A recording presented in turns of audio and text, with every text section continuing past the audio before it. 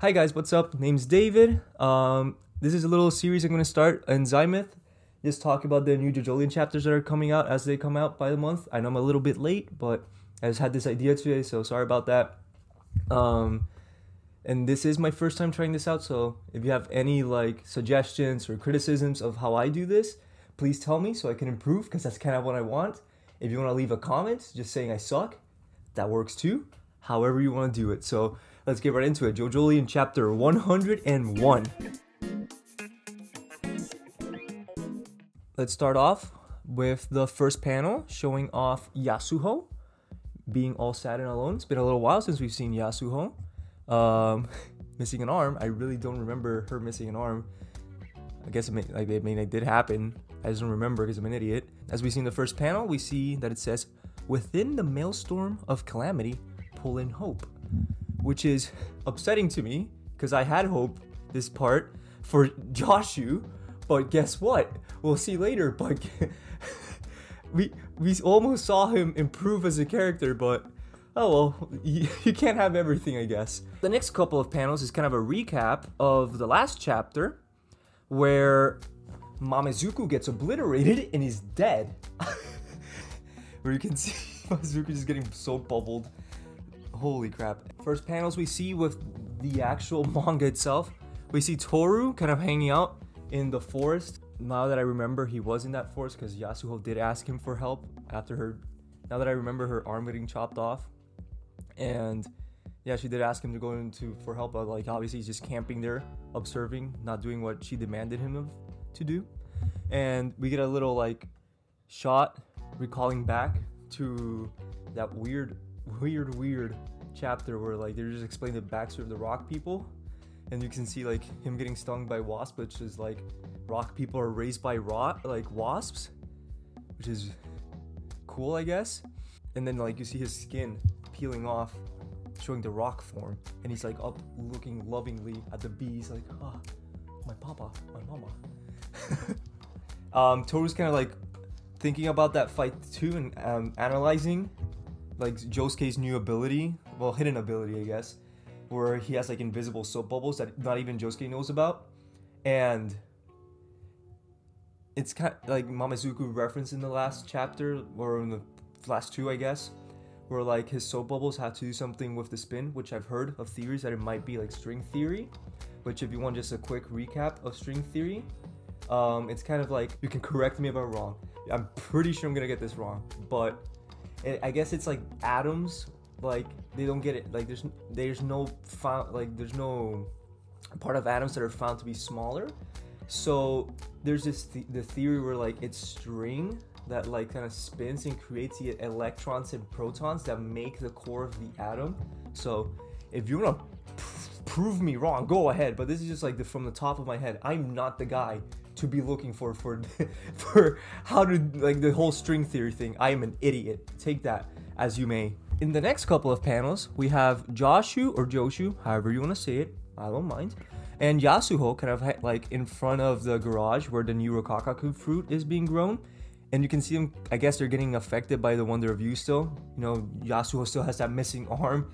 Joshu is getting affected. He's kind of beating himself up about the deaths of his family. I'm personally not sure if they're dead or not. I think they're not, but I'm not even sure if Norisuke's dead. I'll get updated on that. I'll put an edit behind me if he's dead or not. You can see him kind of starting out on early stages of a redemption arc where he's blaming himself for being so useless, and you think he might turn in this chapter. You think.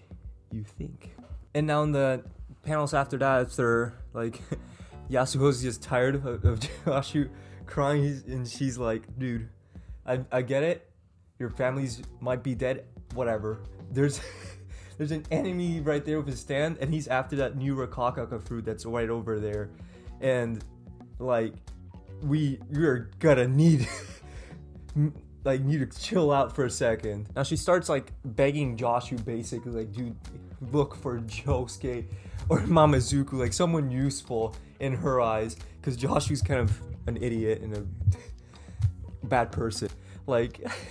I feel bad for her because I was like, God, she's basically calling him out like for being useless, in which I understand her because he is useless and a bad person.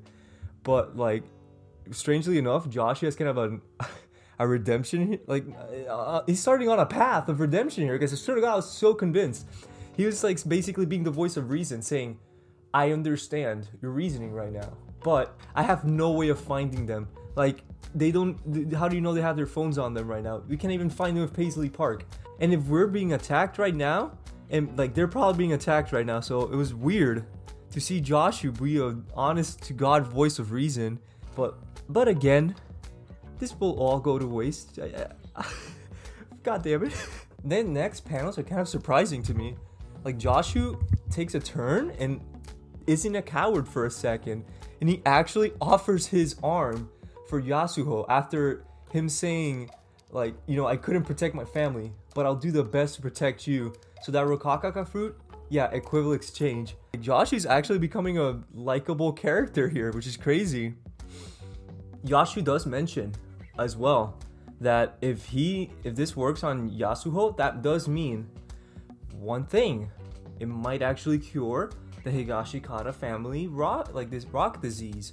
So, you know, 2 birds with 1 stone. So Josh is actually getting kind of big brained in this part. Toru makes some rustling noises that catches Yasuho's and Joshu's attention. So that makes him think like, oh shit, is someone behind us? Guess what, there is. And Toru's like letting them, he's just like, fuck it, you know, let them eat it. Let's see what happens.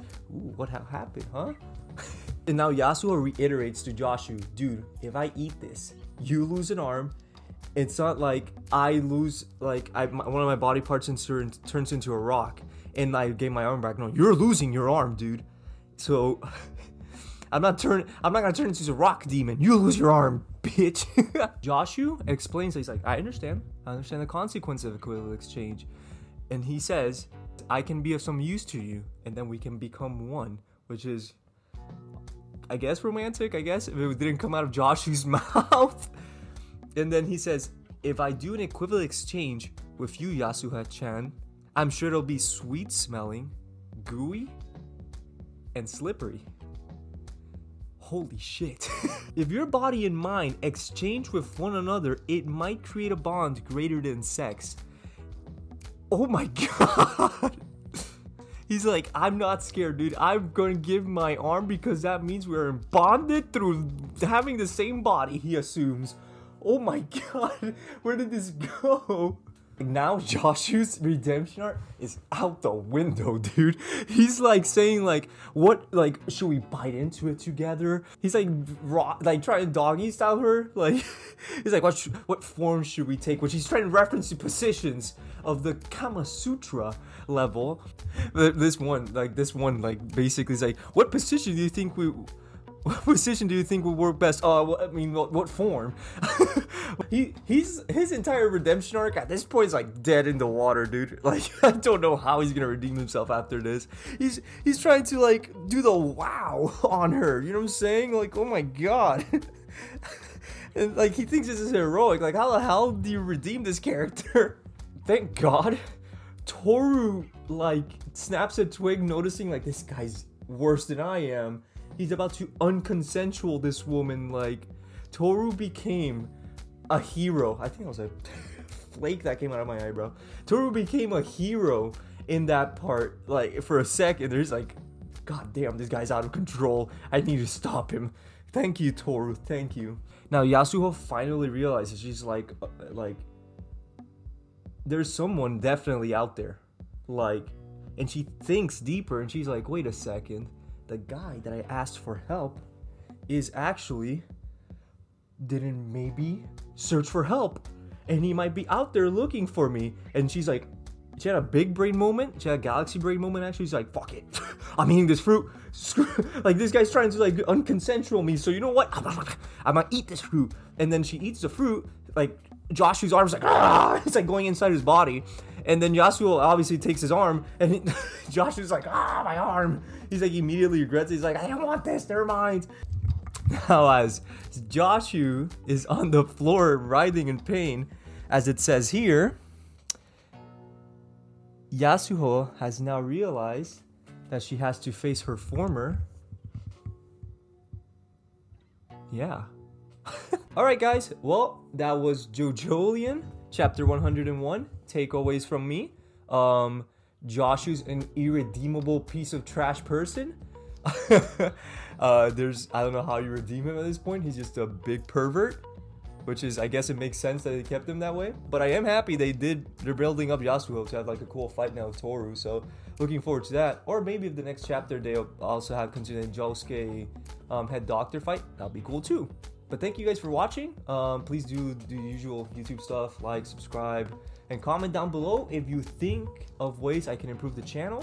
This is my first time doing this, so I would appreciate just any kind of criticism to kind of improve and learn and grow as a content creator. Or if you just want to say nice things, that's cool too. Or if you want to see I'm a piece of trash person, that's cool too. However you want to do it. Make sure to also support the Patreon, Zymus Patreon. They've got some neat stuff there. If you want to check it out, that's cool. And yeah, bye-bye.